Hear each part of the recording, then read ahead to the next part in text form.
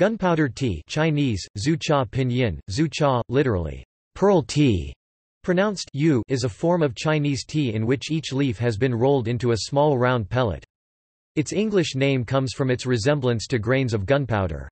This rolling method of shaping tea is most often applied either to dried green tea, the most commonly encountered variety outside China, or oolong tea. Gunpowder tea production dates back to the Tang dynasty 618 to 907. It was first introduced to Taiwan in the 19th century. Gunpowder tea leaves are withered, steamed, rolled, and then dried. Although the individual leaves were formerly rolled by hand, today most gunpowder tea is rolled by machines, though the highest grades are still rolled by hand.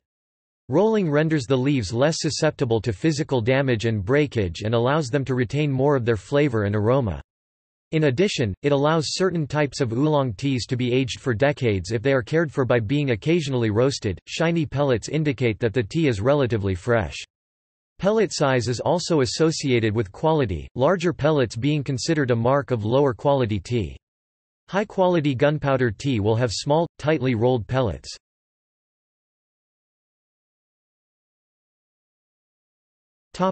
Varieties. When sold as a variety of tea, gunpowder tea has several varieties. Pingshui gunpowder, Ping Shui Zhu Cha. The original and most common variety of gunpowder tea with larger pearls, better color, and a more aromatic infusion, which is commonly sold as Temple of Heaven gunpowder or Pinhead gunpowder, the former, a common brand of this tea variety. Formosa gunpowder, a gunpowder-style tea grown in Taiwan near Keelung, it is claimed to have its own characteristic aroma, different from that of Zhejiang province gunpowder grown in mainland China. Formosa gunpowder teas are typically fresh or roasted oolongs. Ceylon gunpowder, a gunpowder variant grown in Sri Lanka, usually at altitudes exceeding 1,800 meters (6,000 feet). See green Ceylon teas. Several types of green teas are commonly rolled into gunpowder form, including chunmi, tiguanyin, huang guanyin, and dong ding, as well as many other oolong and higher-end jasmine teas.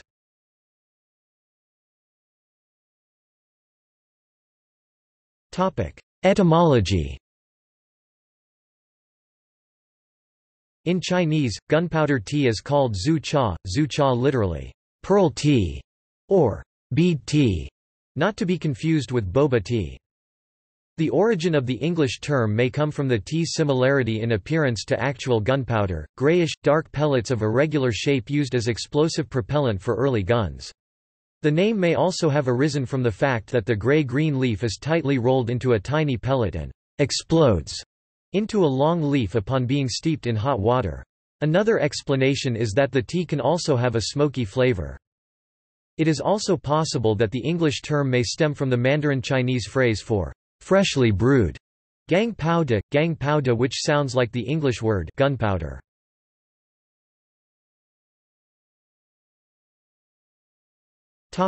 Brewing methods. While brewing methods vary widely by tea and individual preferences, 1 teaspoon of looseleaf tea is recommended for every 150 milliliters (5.07 ounces) of water.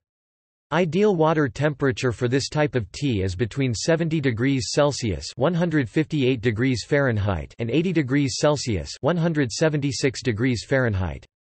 For the first and second brewing, leaves should be steeped for around 1 minute.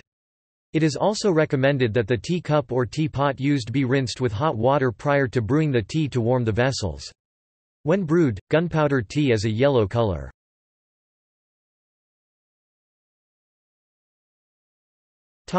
Use in the Maghreb. Gunpowder tea is exported to the Maghreb where it is used in the preparation of traditional North African mint tea. The Moroccan tea ritual is at the heart of any social gathering, from an informal visit to a neighbor to lavish soirees with dignitaries. Mint tea is made by adding mint and sugar or honey to gunpowder tea while brewing.